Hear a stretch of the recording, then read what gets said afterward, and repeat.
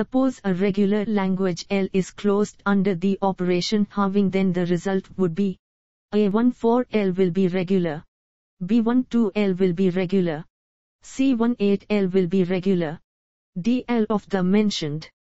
The correct answer is L of the mentioned.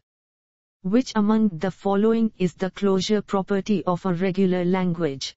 A. Emptiness, B. Universality, C. Membership, D. None of the mentioned. The correct answer is none of the mentioned.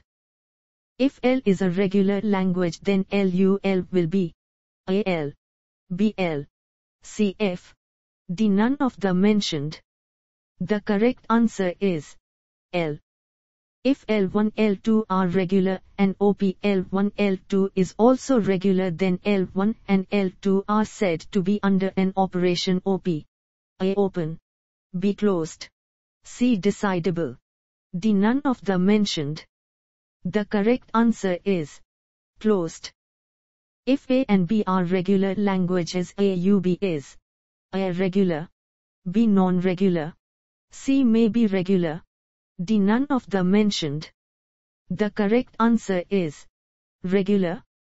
If L is a regular language, then LR is A. Regular, B. Non-regular, C. May be regular, D. None of the mentioned.